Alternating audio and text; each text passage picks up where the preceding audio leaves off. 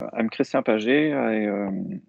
I did all my study at Université du Québec à Montréal, in Montreal, in Quebec, and now I'm working since several years in Toulouse in the climate research infrastructure.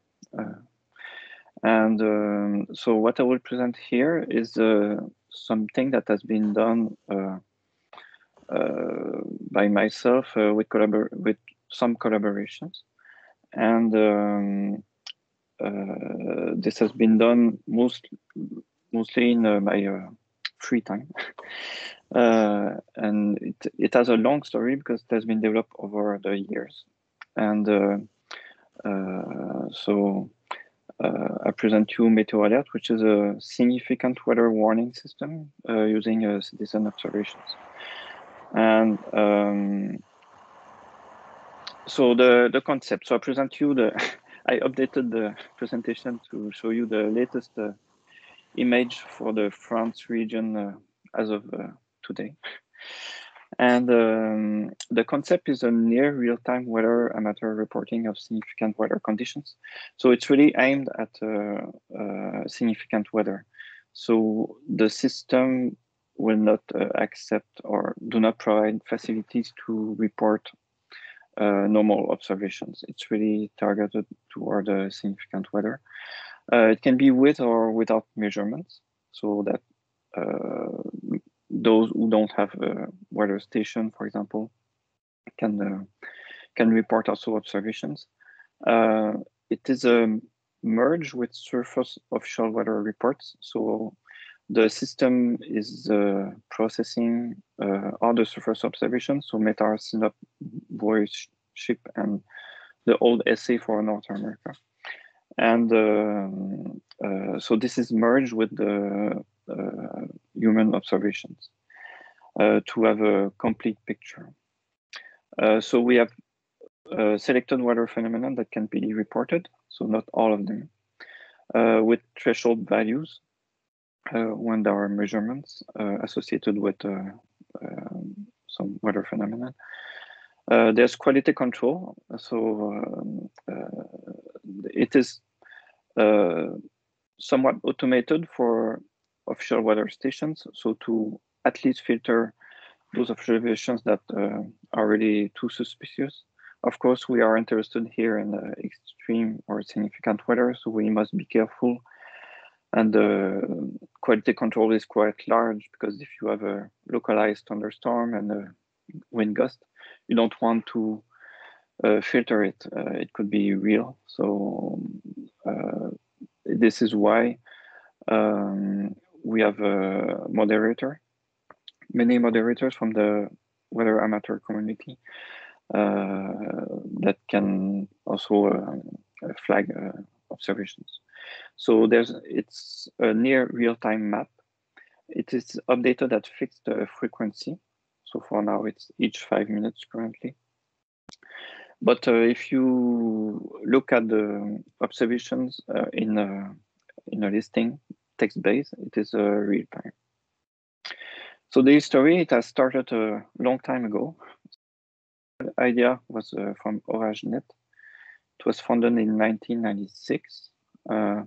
We have an image here of the old system. It was covering only France, and it was only reports from citizens, so no official, no reports from surface stations. It was automatically updated map on demand and observation listing also. So it was voluntary developed without funding. It was a way to gather the weather amateur community and also especially aimed at storm chasers, especially for the summer. So it was it's why it was called OrageNet, which is for thunderstorms. It was suspended indefinitely in October 2001. And this is the old form to report observation at that time in 2000. So when this happened, the replacement service was developed at that time, at the same time, in 2001. It was as a child of the Météo Centre website that I developed since 1994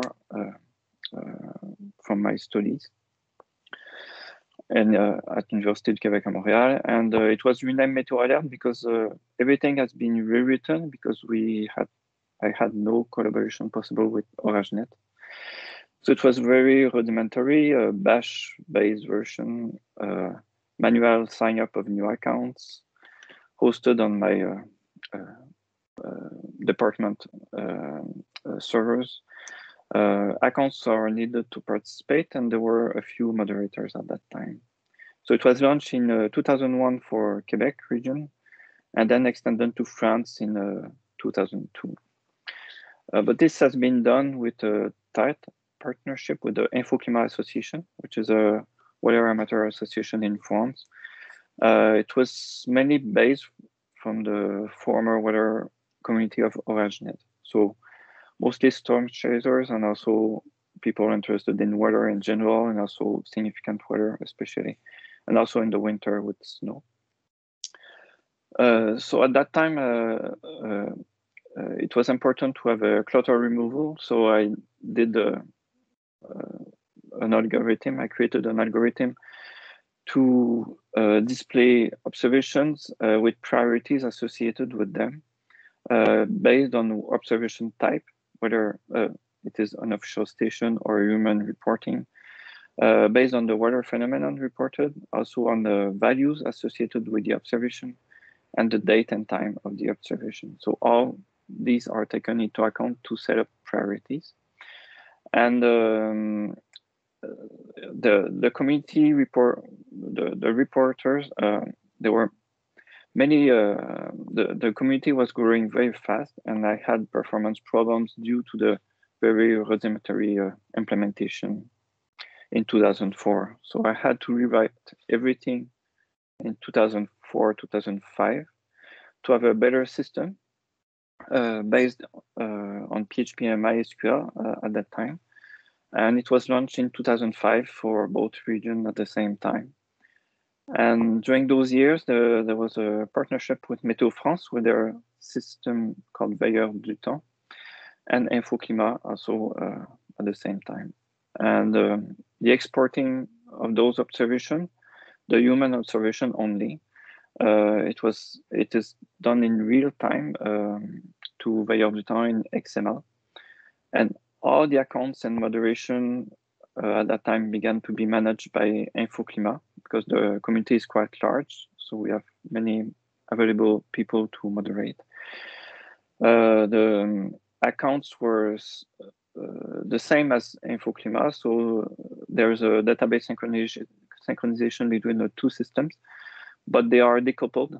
So they are, in case of downtime of InfoClimat servers or Météo Alert, it still works because there's a synchronization between the accounts on those two systems.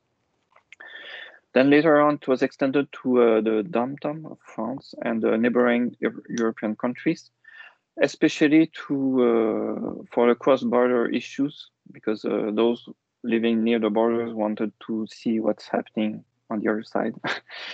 So not really human observations in neighboring countries, but mainly automated, especially because the system was not really advertised in other countries, and also the interface is not multilingual, so it limits the dissemination. So it's always a continuous evolution of the system. So from 2005 and on, I improved the reporting form, adapted to mobile device display.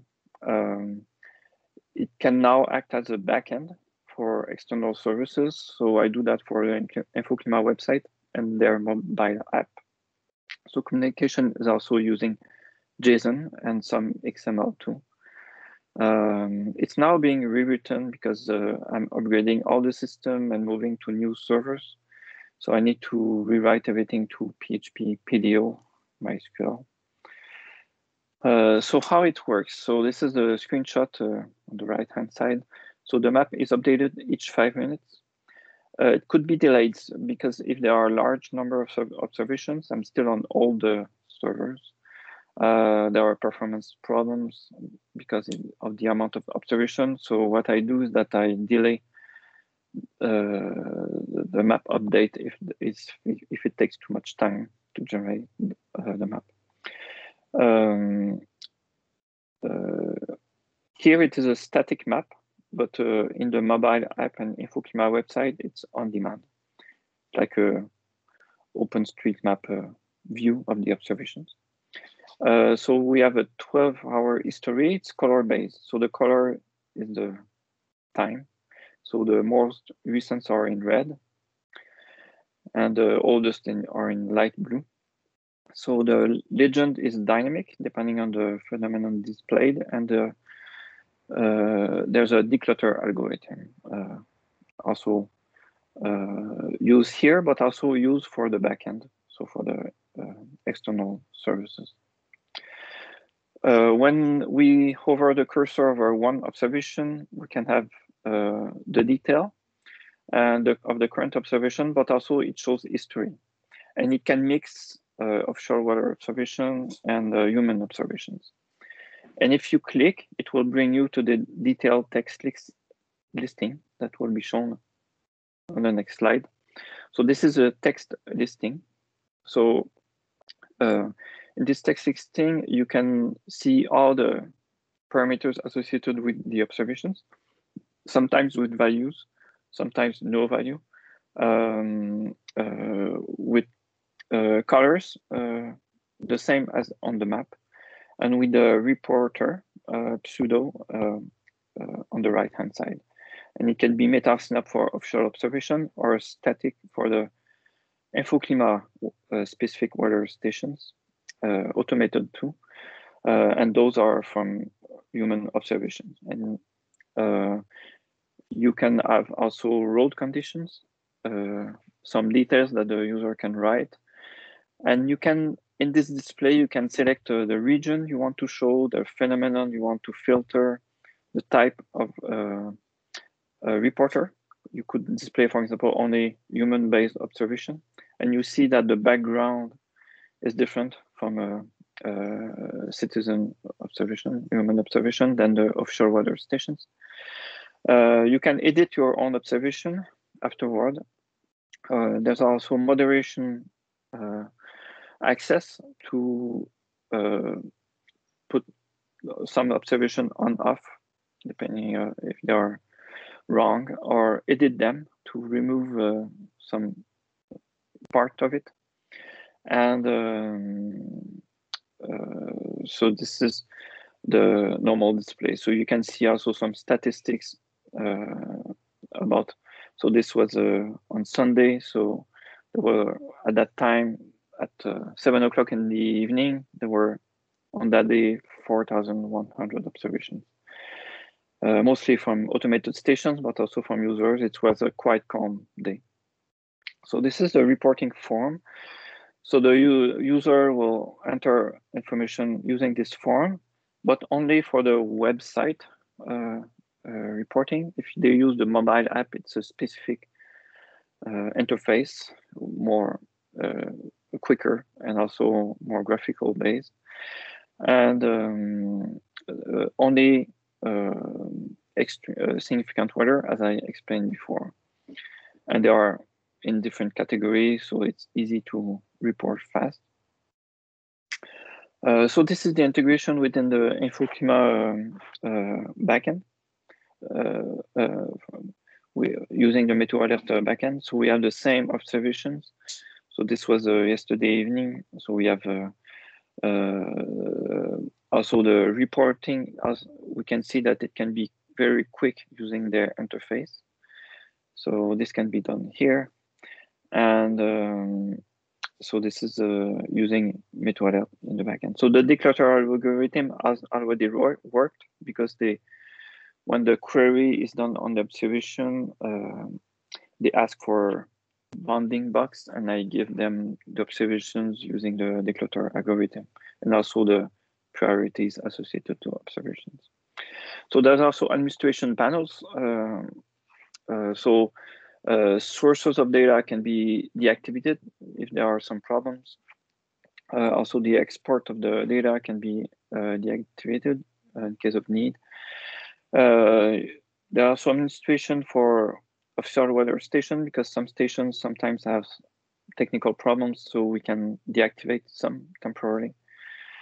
There's also an interface for the buoy and ship stations, and we can deactivate even some specific parameters because sometimes some sensors have problems, so it can be deactivated. So for human observation, we can also manage account, so we can suspend them if they are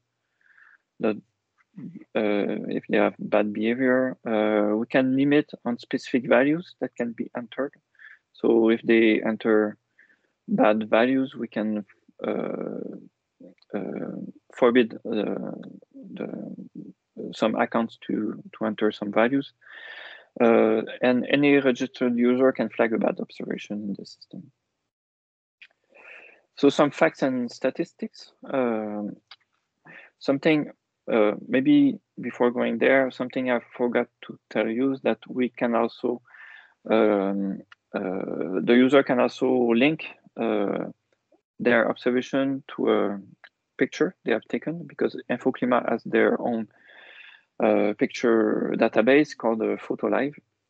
So they can link their picture to their PhotoLive picture, and there will be a thumbnail shown in together with the observation, and there will be a link to go to their PhotoLive picture in InfoClimat backend. So we also have pictures that can be associated with observations. So some facts and statistics. MeteoAlert and the parent site MeteoCentre are unfunded, so it's a best effort basis. It's developed only by myself as a side personal activity to my full-time job. So it's supported by UQAM atmospheric science, Earth and atmospheric science department for hardware and bandwidth. It's supported by InfoClimat for the account management, mobile app, and observation moderation. So currently we have 46,000 accounts with the InfoClimat partnership. Of course, not all of them are reporting observations in MeteoAlert. So in 2020, we had roughly 6,000 accounts participating. Within the last 12 months, the system has processed 2 million observations from France and neighboring countries. So those are observations only in the European region. So mixing automated and human together. Of course, it's really dependent on time. It's in spatial distribution according to significant weather events. In 2020, since 1st January, we had roughly 96,000 human observations entered into the system. So it makes an average of 290 per day and 12 per hour. So this is really, we can have days without much observations and other days with a large number of observations.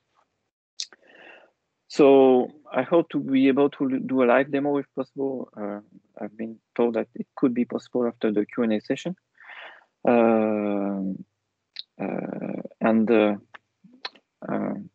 We'll finish there. It was a quick overview, so I didn't show everything, but it's just to give you the most important information about the system. So I'm happy to answer questions. Thank you. Thank you very much. And if people have questions, if you want to speak and ask them directly, just raise your hand or use the comment box, but open for any questions. So we'll Harold. Stop sharing to see something. Thank you, Christian, for your nice talk. It's wow, astonishing what kind of work you do. Oh. on the sideline, right? Oh, it's amazing. So I gather that you have amassed a lot of data over the years. So what about storage and possibilities for others to use the data, sharing formats? Can you go a bit into that? Okay, for now, it has been only a one-to-one sharing. So with Météo France, I know they are using it for their vigilance system. So they are using it. They are looking at the observations. And with InfoClimat, of course, we do real-time sharing. But apart from that, there's no open data access yet. But and also because I have limited resources, I do archive the maps and the text listings, but I don't archive the raw data because I would have to design the system to dump the database incrementally to store that, but I don't have the manpower to do it and also the resources to do it. So it has not been done yet, but this is something I would have liked, is to really save all those only human observations, of course, not the whole, probably not the offshore stations, but maybe the offshore stations would be nice because we already have all the data processing and moderation applied. So I think it's still interesting to have a whole picture. This is something that has not been done yet, but I would be willing to do that. But for the real-time question, it's still not clear what would be the way to go do. Is it really open data in real time or not? That's a good question to be asked, but I don't have an answer yet. But I have always been very open to collaboration. So it's just sharing data openly for research for other systems. The only thing we didn't want was to have a competing system that would really make the current platform really not used anymore because other systems would use only our solution. So this is why the real time is still not clear what would be the way to go. But it's still something to think about. Thank you. Can you